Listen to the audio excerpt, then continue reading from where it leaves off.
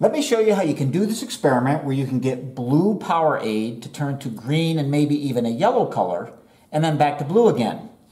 The trick to the experiment is prior to doing it, you're going to want to pour into one of the flasks 5 to 10 milliliters of 50% by mass sodium hydroxide solution. That's all there is to it. Then when you get ready to do the experiment, you open up a Powerade and pour it into the flask that has the sodium hydroxide solution in it.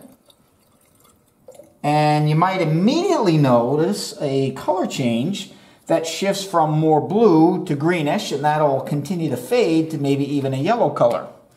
Now the reason for this color change is because there is blue dye in the Powerade in the presence of the sodium hydroxide base that reacts with the glucose in the Powerade. The glucose reduces the blue form of the dye to a colorless form of the dye. You get a little bit of yellow color because the glucose gets converted into a yellow product.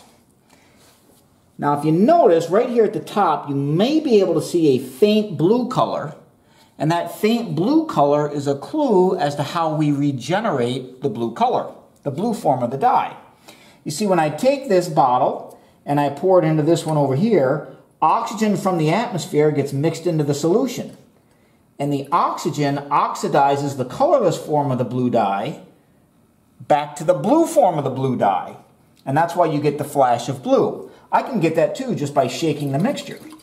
By shaking the mixture, I get some oxygen from the atmosphere to go into the solution, and that converts any colorless form of the dye that forms back to the blue form.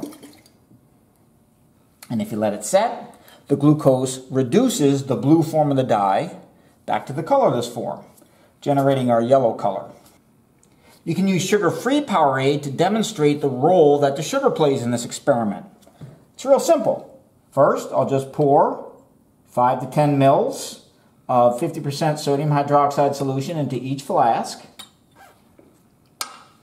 Then, of course, into this flask, I'll pour the sugared Powerade. And into the other flask, I'll pour the sugar-free Powerade. Of course, in the presence of sugar, the blue dye gets reduced to the colorless form, and the glucose gets converted to yellow product, and that's why we see the shift to yellow color here. And up here at the top, sure enough, once again, we can see oxygen from the atmosphere, at least the effective oxygen from the atmosphere, reacting with the reduced colorless form of the dye, generating the blue product. In the sugar-free Powerade, there's no sugar around, so the blue dye cannot get reduced to the colorless product. Giving this a shake, we introduce oxygen into the mixture, and that's going to oxidize the colorless form of the blue dye back to the blue form, and we get a green color because the yellow product of glucose and the blue dye makes a green color.